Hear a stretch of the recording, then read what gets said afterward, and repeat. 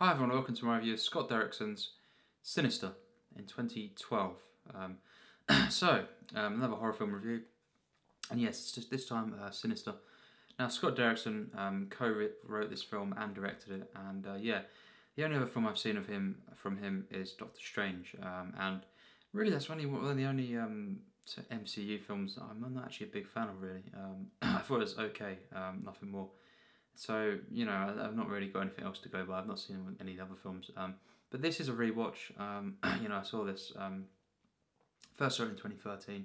I think I watched it again, all of it again, if not just most of it, before that. And then this is basically the third viewing. And yes, it's not too acclaimed. And, it's got more of a cult following than anything really. It's not, that acclaimed, that loved really. But it is. Yeah, Ethan Hawke. Ethan Hawke is actually one of my favourite actors of all time. I've not really mentioned him too much on my channel, really because I've not really got into Linklater yet, his films. And the Before trilogy and Boyhood, actually, that hated film, that came out a few years ago. Basically, them films, all four of them films, are actually in my, very high on my favourite films list. I will reveal, of course, how high when I review them. And of course when I eventually get to my favourite films list. But yes, Ethan Hawke in my eyes is one of the greatest actors of all time. I think he's fantastic in most things. And yes, this film, he's the protagonist of Ellison, and basically he's got a wife called Tracy, and two kids. And they basically move in to this house at the beginning of the film. And he's a crime writer, so yeah, it all kind of ties in. We'll get to that, but they move into this home, and basically they discover, these. Ellison discovers these tapes. Now, of course, they're in the attic in this box, and he discovers them, and he starts looking through them on this projector, and basically just slowly unravels, these kind of snuff films of these actual murders that have taken place, and from quite a few years ago, it's meant to be in the film.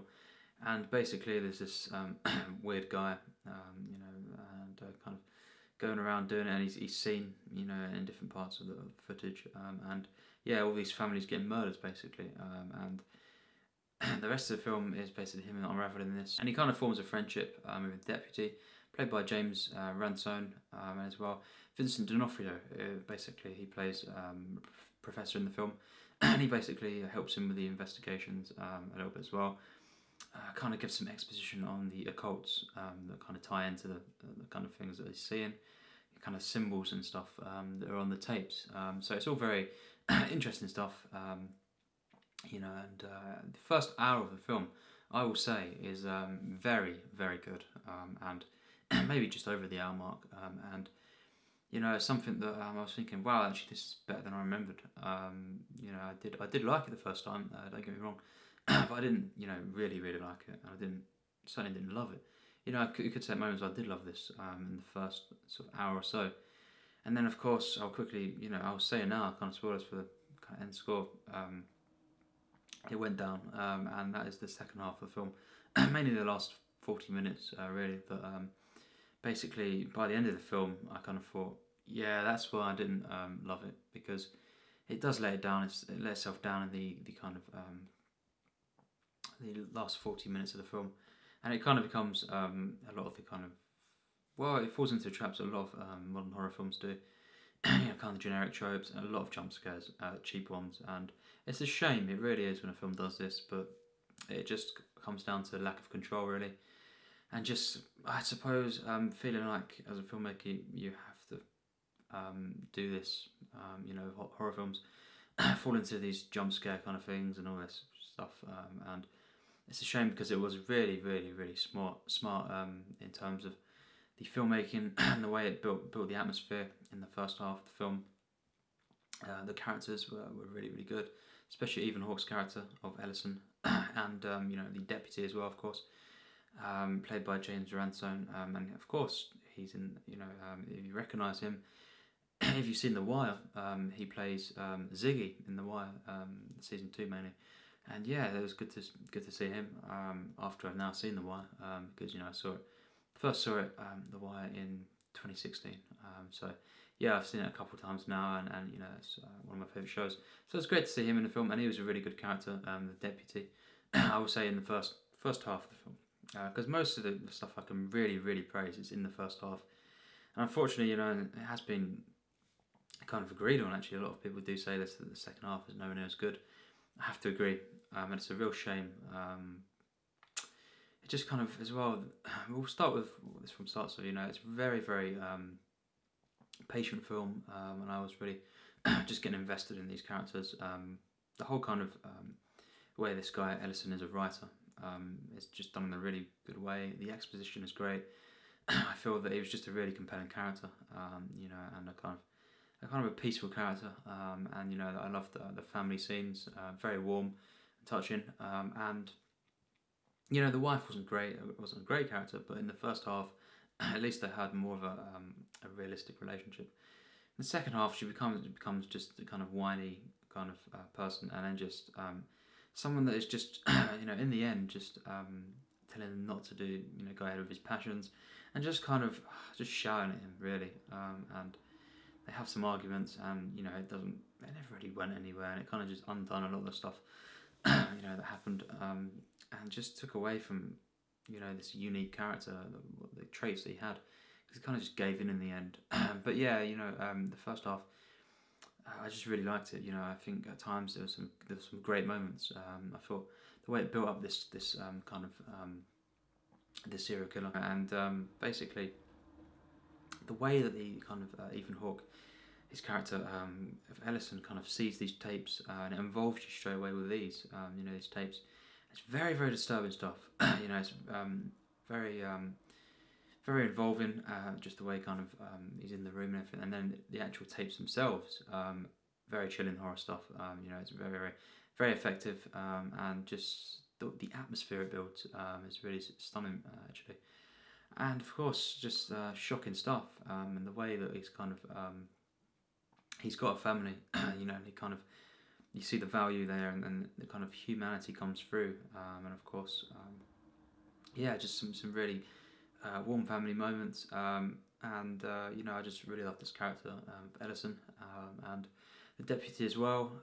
There was one or two odd moments early on, which I didn't quite get. One of the other cops, just the way he kind of confronts him, and just basically tells him to get out of the town, more or less, straight away, was a bit, I don't know, maybe a bit heavy-handed for my liking. I just felt really was a bit off, just a bit. I don't know if that would have actually. It's hard to see that happening in that way, you know, and just on this occasion, it just didn't come across great. But apart from that, you know, there was this great horror stuff. Really, filmmaking, the direction was great actually. Quite a lot of the time, the cinematography was really something else actually for a horror film. The editing was great, and I just loved how involving it was, you know, and as well patient it was. You know, it had some quiet moments, and of course, just the way it involves you in this horror. You know, this kind of the serial, the killings. It is very scary. You know, without having these jump scares, and that was great.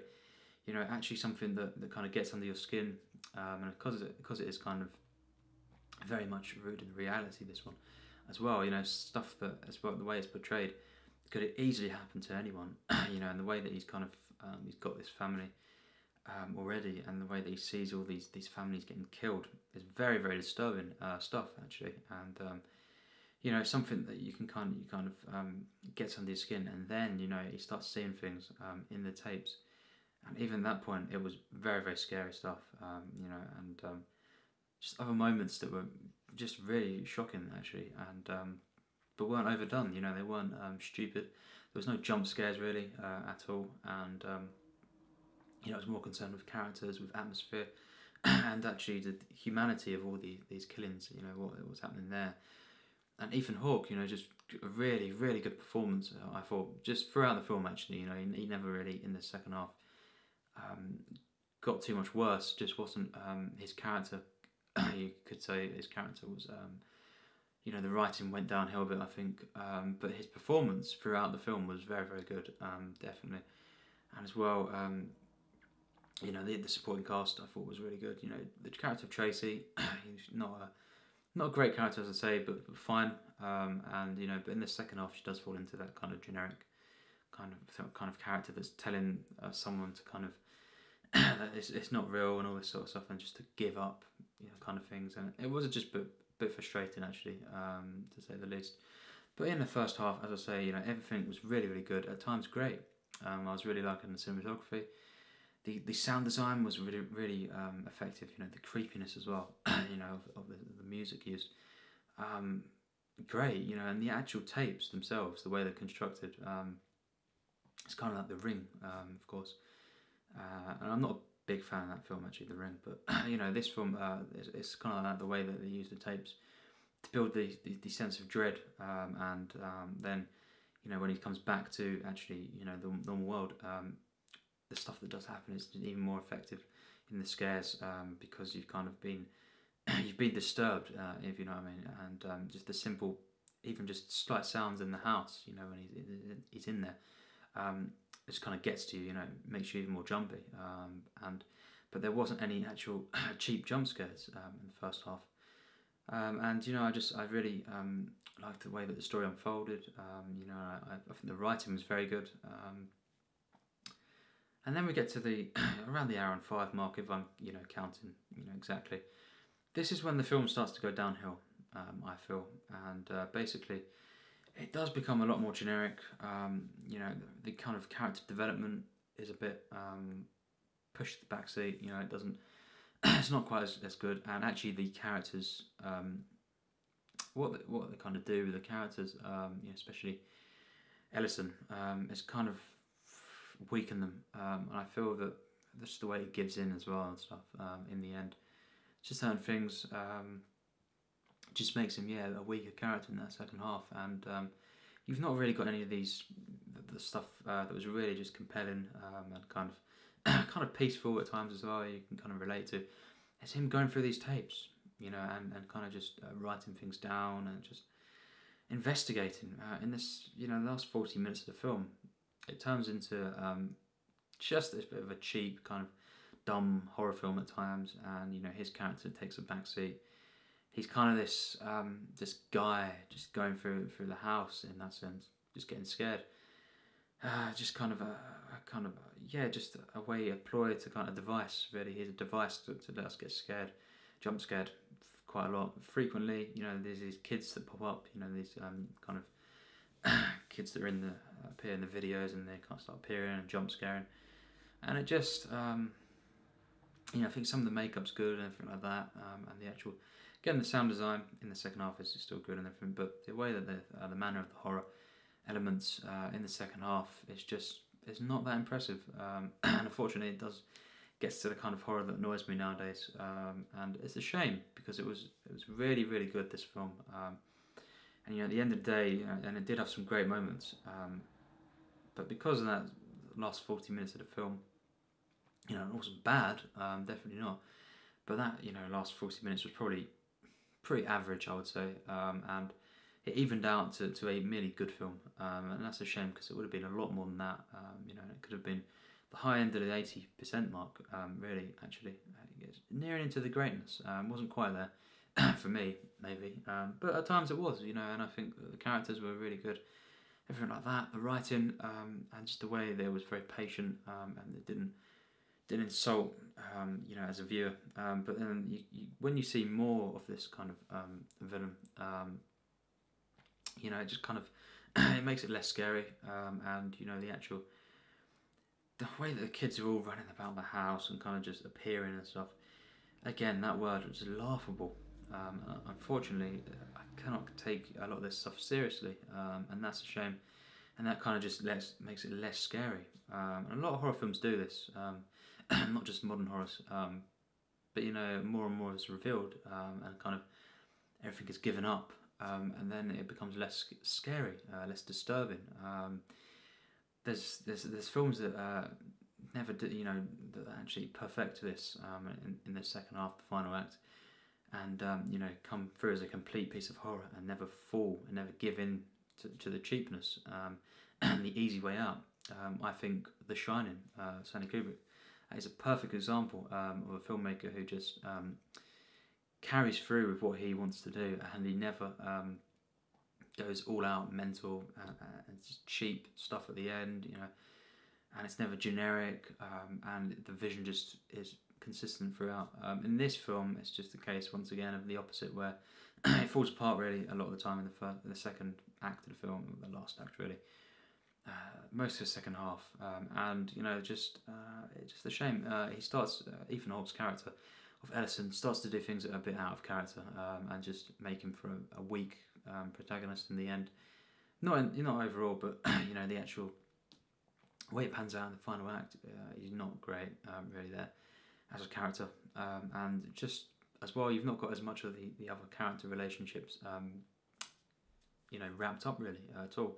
With the deputy, and that was a shame because he was a really good character. And then you've got the stuff with Tracy was was kind of basic, you know, generic. The way they just had an argument and stuff, that kind of just got cut off. And as well, the stuff with the children wasn't really, you know, his actual children wasn't really followed through too well. And in the end, it just becomes something that doesn't really make sense. And of course, it's one of the ones that doesn't really have to, because you know, I guess no one really cares in the end. They've been scared. They've had the jump scares, you know, the all-out kind of explosive finale, and yeah, it's never really followed through. A lot of the actual storylines and everything, and it's a shame, you know. And the actual ending, very, very cheap. I hate endings where someone just comes at the camera right at the end shot. It annoys me a lot. As well, Insidious freed on that, and it was just stupid, cheap. It's a real shame. This film was a lot more than that, you know, up until a point. But overall, you know, it's a good film. I think it's solid still. I did, you know, like it overall. You could say I almost really liked it overall, but mainly the first hour and 5 minutes, you could say, I was almost loving. You know, at times I was, and you know, I was thinking, wow, you know, this is underrated. You know, maybe if it falls apart in the second half, like people say, it will be, you know, it would be a shame, but it doesn't seem like it's gonna, and then it does.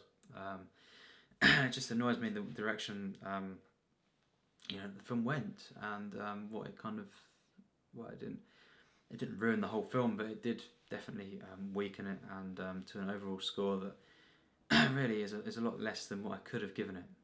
It's a shame, but you know, it is a shame.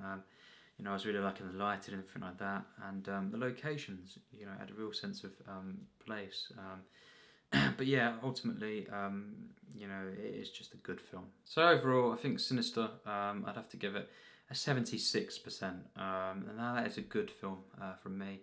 Solid film. Unfortunately, nothing more. Scott Derrickson, you know, I think for most of the film, it was really well directed by him. But it did fall apart, and it's a shame. The writing was just not as good in the second half, what they'd done with some of the characters, especially Ellison, and the kind of the way that they just, yeah, made him a bit more unlikable and just inconsistent in that second half. As well, the way that Derrickson kind of just fell into the traps of a lot of horror films, and just like he feels like he has to give these jump scares to the audience, and it's a shame. It really is. You know, the performance as well by James Ransone was really, really good, and then he kind of disappeared. And the kind of last scene with him in it as well, there's some stuff I didn't really like how that panned out and everything like that, because it was really, really good. You know, I really enjoyed it. I love some moments in that first half, but the second half really falters when the actual villain, the monster, you could say, is more and more shown, and then he starts appearing and jump scaring everyone. That's when it really does just become quite annoying, and all the kids, you know, the way that they kind of run about the house and everything. It's just a disappointing final act, and you know, you could say a bit more than the final act. It's a shame. I feel that Scott Derrickson, for me, this happened, but even more early on with Doctor Strange. Actually, you know, I think that film started off really, really good. The first half an hour, I would say, for that was very, very good, very human. And then the rest of the film just went downhill. it's a shame, and kind of similar patterns here. But the the greatness, or the the stuff that's very very good, is maintained for a lot longer. So really, overall, it is a good film. Doing the maths, doing the way I kind of work out my score system, it is a good film. I did enjoy it overall, and I really really enjoyed. At times loved, as I say, the first hour and 5 minutes. But I definitely recommend this film. It is. I suppose overall it is a bit underrated. I say that, it's not massively.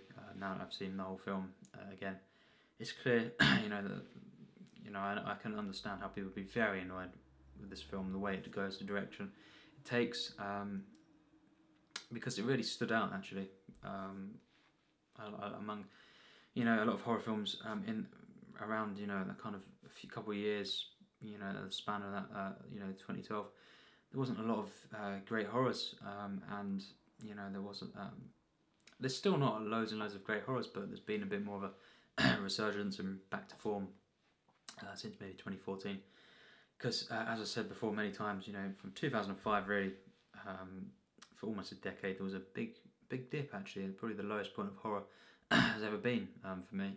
And the 80s started to bring in more franchise horrors, of course, but there was still a lot of great horrors, and actually some of the best in the 80s, but and the 90s as well. But then, of course, just a lot of, as I say, the midpoint of 2000s, brought in a lot of generic and cheap horrors that really flooded a lot of cinema. And this kind of, the second half falls into that. The first half and more does not, and it really stood out. But yeah, overall, good film. Highly recommend it. To check it out and see. Because not everyone's going to feel the same, so you might really enjoy it, despite the final act. But yeah, Ethan Hawke, really good performance, of course, and it's overall a solid film, and definitely. So yeah, thanks for watching my review of Sinister.